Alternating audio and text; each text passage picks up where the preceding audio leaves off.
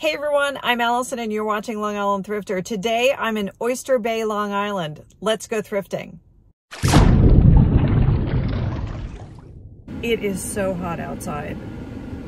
According to my car, it's 93 degrees, but it's probably 200% humidity.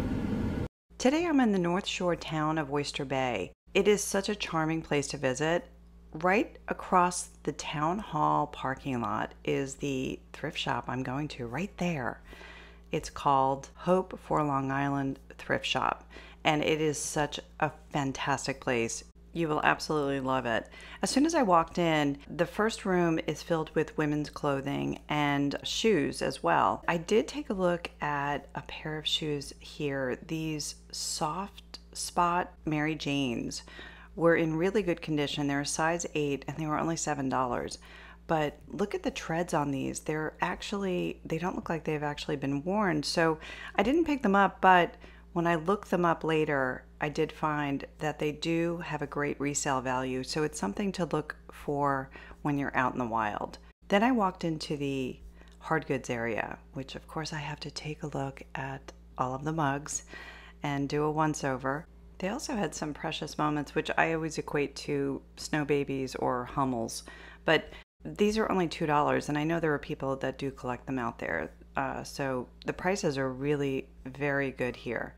There's a lot of knickknacks and houseware items in this area, but one thing I did notice was this humidor, a desk humidor, and when I opened it up, it actually had all of the items you need.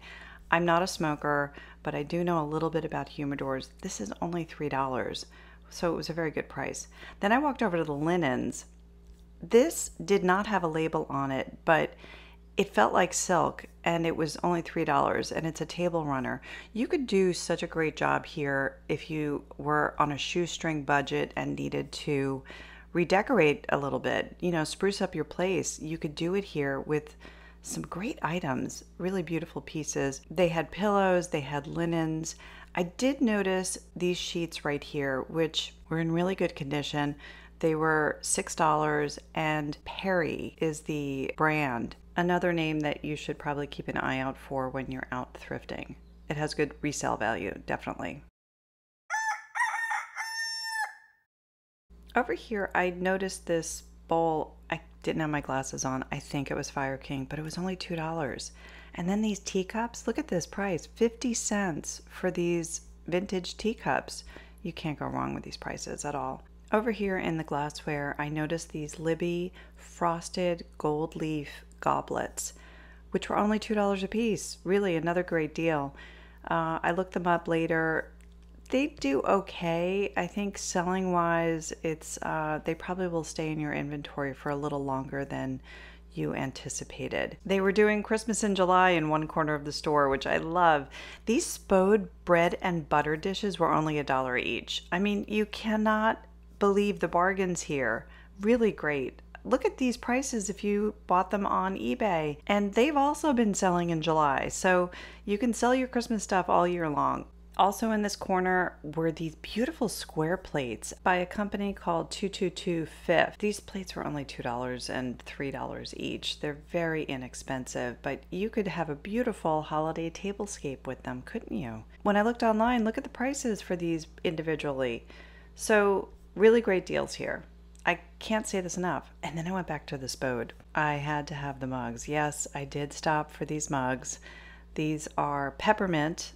The candy cane handles, they have the famous Spode Christmas tree on them, but they have a really great resale value. So for $2 each, I decided to pick those up and take them home. I walked around the corner and up the stairs. It's more the men's section, and there's also bathing suits, and there's luggage upstairs. I did check out these shoes, which I did not recognize the brand. They were in really good condition. I probably should have picked them up. I think they were only $8.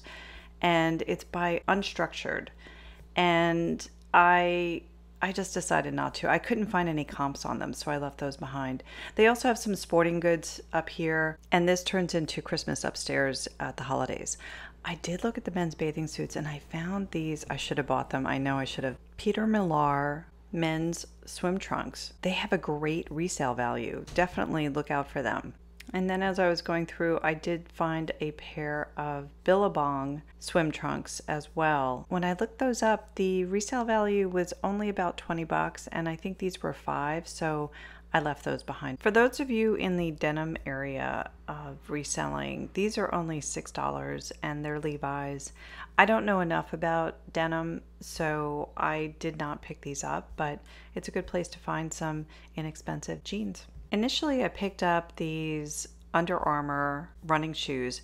They were in really good condition. They didn't have much wear on them. They were about $8, but the resale on them was, I mean, these are for sale ones. I did only find one pair that sold for $15, so I decided not to pick those up. Then over in the kids area, I found this adorable Emperor Penguin and Baby plush.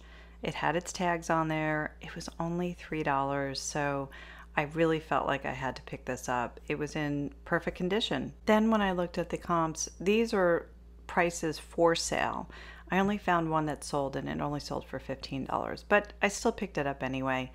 Then I saw this little Simba stuffed plush. It's actually a collaboration between Disney and Kohl's, and when I looked it up, I decided to pass on it.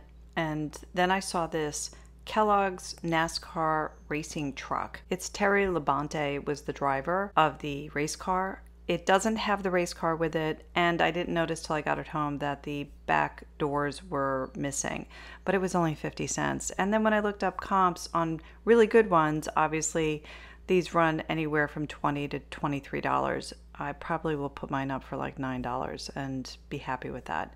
Then over back in the glassware, because you know I have to keep going back there, I saw these really pretty candlesticks, only $3, but they were super heavy, way too heavy for my taste.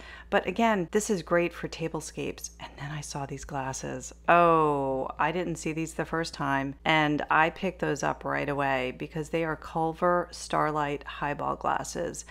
These are ones that are for sale, and those are also in really great condition. The ones that I picked up, they were $2 each. Here's a set of shot glasses that sold for best offer, so probably about 25 bucks. Then my favorite find of the day, this is actually at home after I cleaned it, this Calphalon grill pan.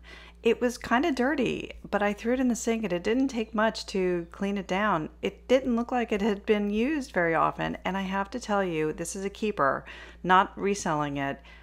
These run for 30 bucks pre-owned, so I bought it for $6. It was a great deal. Hope for Long Island Thrift Store is a branch of the North Shore Community Church in Oyster Bay. Proceeds from the shop go towards serving single mothers, youth ministries, and community outreach programs. I love helping out these small thrift shops that do good work in the community. This one even has a free cabinet to take items if you want or need them for free. I had great conversations with Joe, the store manager, and Barbara, the lead volunteer, along with Doris and Molly, who were working that day. These are all really terrific people who are doing great work for the community. I love going to these little thrift stores, checking out what they have, and I love the philosophy of the store, which is basically, we just want to keep moving the inventory. So their prices are really reasonable. You can't beat it, and I highly recommend Hope Thrift in Oyster Bay, Long Island. Thanks for watching Long Island Thrifter. If you enjoyed this video, please tap the like button, and if so inclined, please subscribe. Until next time, keep on thrifting.